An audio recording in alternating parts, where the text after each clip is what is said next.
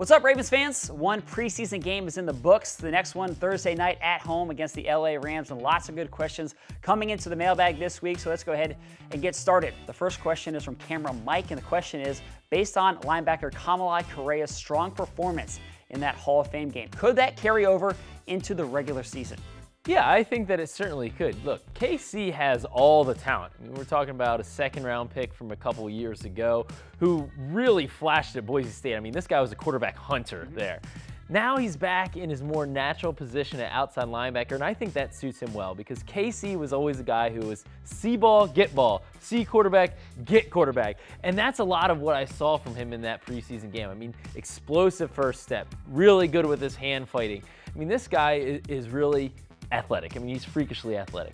Now, with that said, I think that KC still has some hurdles in front of him. He's got to continue to replicate that because I don't think that he's a lock right now to make the 53-man roster based on the competition at his position. I mean, you're talking about Zadarius Smith, Tim Williams, who also had a really good performance in the Hall of Fame game, Tyus Bowser, a second-round pick from a year ago that the Ravens like a lot. And then that's the starters. The starters. Terrell Suggs, Matthew Judon. I mean, there's a lot of talent on this Ravens roster at outside linebacker. So I think that KC's not going to get all the reps that he did when it comes to the regular season, and he's going to have to shine with more limited opportunities. He's going to have to build off of this. But you know what I liked from him? I liked instincts, because that's something that we've been trying to see from him. I think over these first couple of years, it seemed like he was thinking a little bit too much out there, trying to read everything that was coming his way. He just seemed to go out there and play naturally in that game. And when he plays naturally and he's not kind of in his own head and trying to digest everything that's happening in front of him, you see that he can make plays, and I'm eager to see if he can build off that. Yeah, he's a heat-seeking missile right there. Yeah, exactly. Nice little rhyme you got. All right,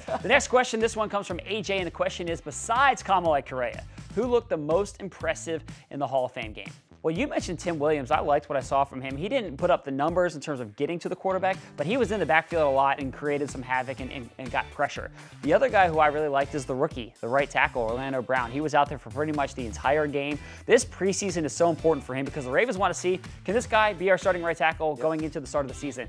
And I think that the more I've seen from him, the more I think that he is going to win that job. He didn't give up any sacks or pressures. I liked the big guy out there on the right side. So those are two guys who really stood out to me. Yeah, I would agree with both those names. I would say on the offensive side of the ball, you saw a lot of good things from Robert Griffin. I thought the way he handled this offense, just moving it down the field, the way he moved around to kind of, manipulate the defensive backs, I thought it was pretty impressive, and he made a case for why he should stick around in Baltimore. And the only pick that he threw obviously was not his fault. Exactly, you can't, yeah. So, all right, the next question, this is the final one, comes from Chris Nelson, and the question is, should the Ravens be concerned with the lack of running back depth with none of the new guys standing out in that Hall of Fame game?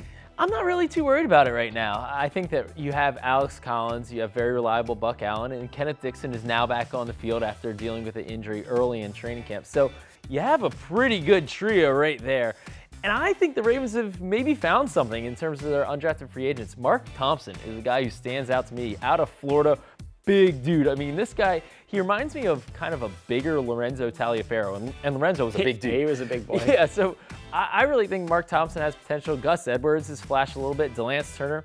Out of those three guys, I think Baltimore has some options if they want to keep somebody on the practice squad just to have in case they need to bring somebody up. And I think we're all excited to see what Kenneth Dixon can do when he gets back on the field for preseason games. He's out there on the field, but we want to see him stay healthy during those games. So the next game, Thursday night against the Rams at home at M&T Bank Stadium. We can't wait for that. That's it for us, but as always, send in those questions every single week using the hashtag RavensMailbag. Thanks for watching. Have a great rest of your week.